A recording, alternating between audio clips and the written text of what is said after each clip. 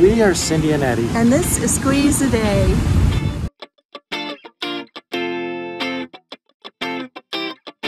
Good morning. Good morning. Welcome to another vlog. Today we are going to Teotihuacan. And we're taking you along with us. We feel very fortunate to be able to go visit the Teotihuacan Pyramids just outside of Mexico City. We've been wanting to do this for a while, and today is our opportunity. In order to do this, we signed up for a tour. Our guide was kind enough to pick us up at the Airbnb. It's really awesome having someone so knowledgeable about the pyramids taking us there. Another one of the tourist attractions are the massive amounts of hot air balloons that you can see floating around right now. They're very popular, especially this time of year when the weather is so nice.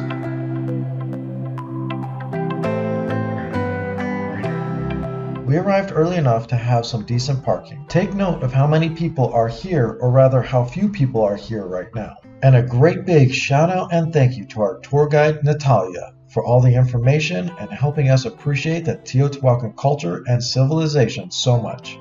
There were other tour guides also walking around helping other tours, but we had the best. Now we're going to go and enjoy our tour.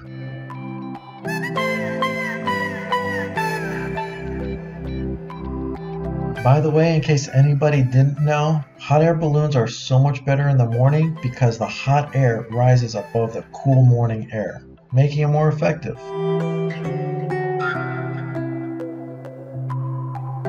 Teotihuacan was the biggest city of its time on this continent. It was a multicultural city with lots of different groups of people living within the border. Today, we'll be visiting the religious and political areas.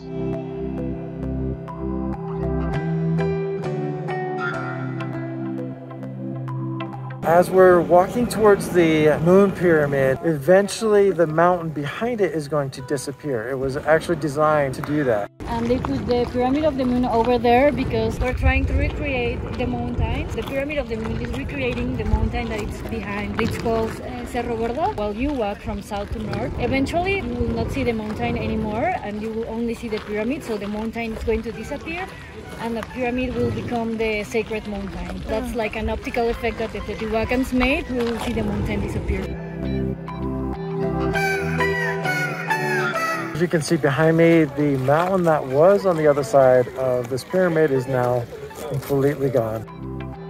And if we turn around to look at the sun pyramid from the moon pyramid location, we can see something interesting. The sun pyramid is recreating the mountain in the back. You can see it has the same shape, the pyramid and the mountain, because it's a recreation. You can see the way they mirror each other. Yeah, exactly. It's interesting that the Teotihuacan civilization not only built these pyramids to replace the mountains as you get closer to them, but they also built them in the shape and style of the mountains as if they are showing their appreciation of the landscape surrounding them. And yet there's still so much more for us to learn about this amazing civilization and their relationship with the natural environment surrounding them. You want to get here early in the morning for multiple reasons. One, that's when the hot air balloons start coming up. That's also before the crowds start getting here. As you can see, it does get busier throughout the day. That's kind of expected whenever you're into a popular area like this. Definitely worth coming out to check out, but make sure you get here early. At this spot, you can really see the comparison of a sun pyramid with the mountain. Right here we can clap and it sounds like weird. The ceremonies used to happen here, so people used to bring drums and flutes and trumpets, different music. Maybe it was everything to create this audio effect, so the ceremony here like different.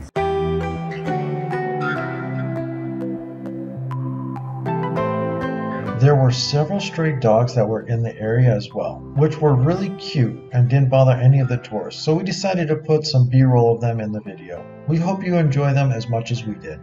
It looks like this is a temple for the feathered serpent god right next to the stairs that we're taking up to the highest available point in the Teotihuacan area.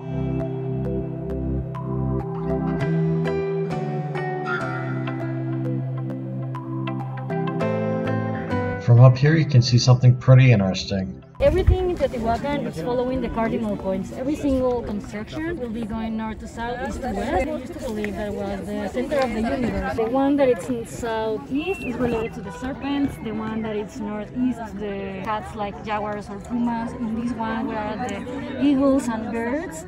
And over there is the clan related to the coyotes. Everything is like east to west, north to south of these squares, and each one is related with an animal. And this is nothing related with religion, it was more political. We are done with the Pyramid of the Moon. We're going to head over to the Pyramid of the Sun next. Let us know in the comments below what you thought of the Pyramid of the Moon.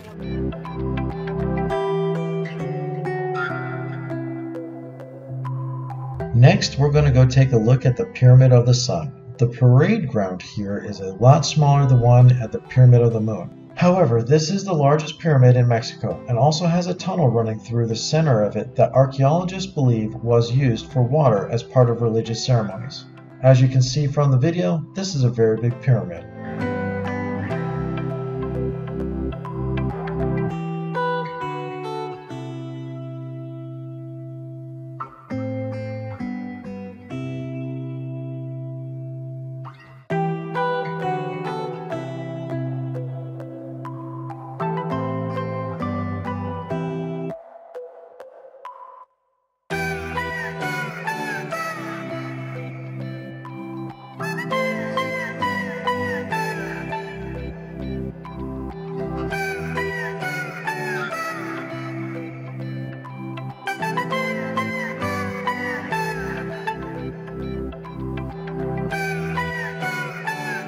There's so much to learn about this area that it was nice to have somebody to explain a lot of the stuff as we were walking around instead of having to stop and read all the signs along the way.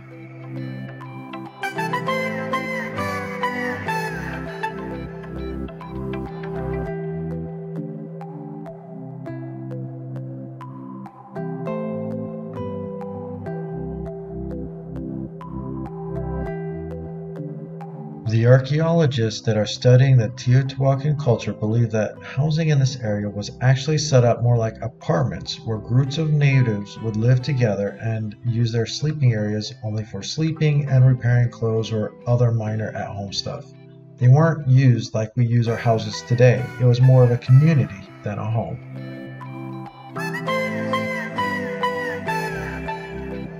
There are two theories, people that say it's only administrative, like for storage and for doing some handcrafts, and also like for people that used to work in the government. But since they have found also some domestical pottery, that's also another theory that it was houses for the elite groups.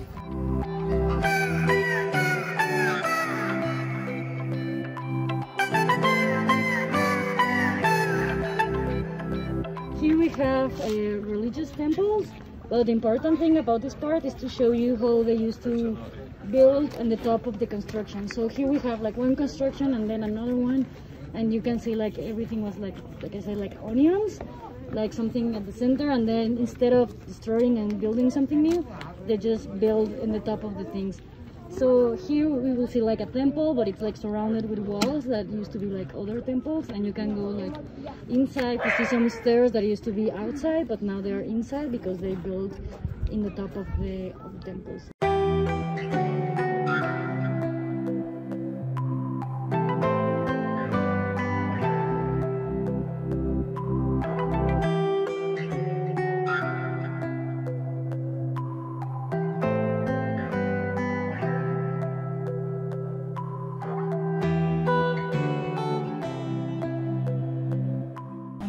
Again. We've been doing a lot of walking, so we found this great area to take a quick break in before we get back out to explore some more of these ruins.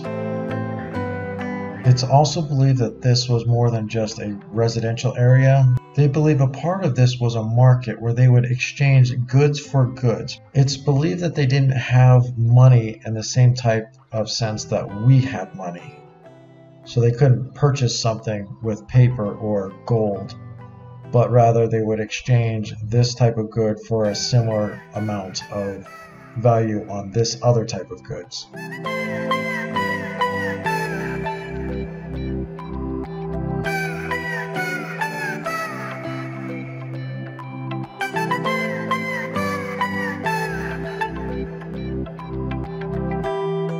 Earlier we showed you a temple for the feathered serpent. Now we're going to show you the pyramid for the feathered serpent. This is the temple of the feathered serpent, and we're actually going to go on top of it and look around that one a little bit more. We'll show you what that looks like. There is also another theory, that's the thing that I like the most, that this is a temple dedicated to time and calendars. And they say that because the other character, the one with the two circles and squares, it could be a representation of another goddess called Cipactli, or maybe the headdress of Cipactli, and that goddess, she's related with alligators and swamps and things like that, but also with time. So she's like the first day in the calendar, and she brings the time in her body. And so the interpretation of this pyramid is that Quetzalcoatl, the feathered serpent god, coming from the god's plane, bringing Cipactli with him. So he's bringing time and calendars to the human world. So that's the other explanation. And also in the Aztecs calendar, that they're very related with the Teotihuacans, with religion. The day 1 of the month 1 of the year 1, it's the day Cipactli, that is related with that goddess. So that's the other interpretation, that the feather serpent, it's bringing time and calendar.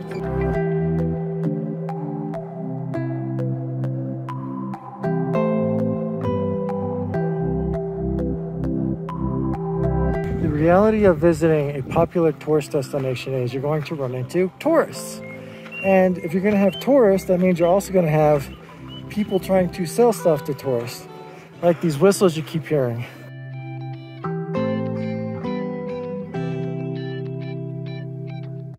This gentleman right here makes all of these by hand.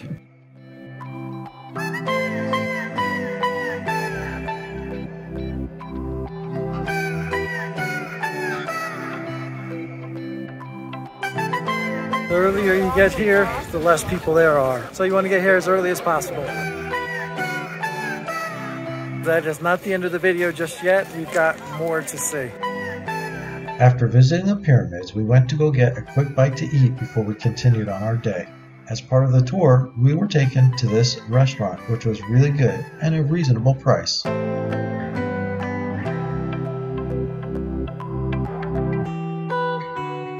Now we're gonna go get some souvenirs. Look at these dogs. These dogs are hairless dogs that are part of the culture in the area.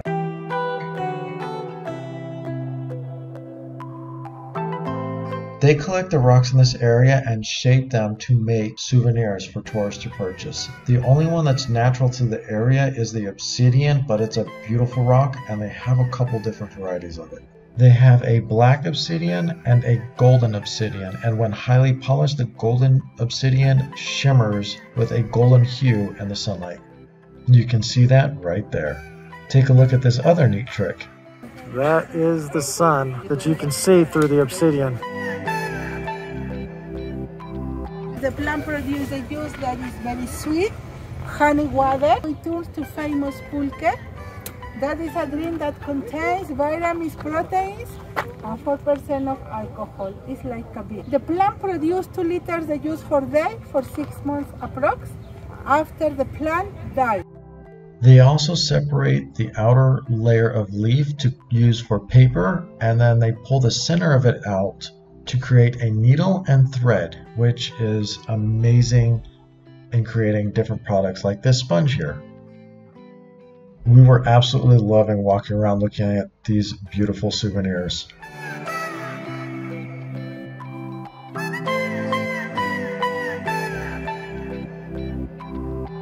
Tell us what you think of these souvenirs. Some of them are pretty amazing in our opinion. Unfortunately, we cannot take them with us because we're traveling full time. If we took anything heavy, like any of these, our bags would weigh a ton before we're done. Let us know in the comments. Do you think we should start a Patreon? Maybe send some of these out to you guys? We'd love to know. If you've made it this far, thank you so much for watching. We really hope you enjoyed that video, and we really appreciate you coming along on our adventures with us.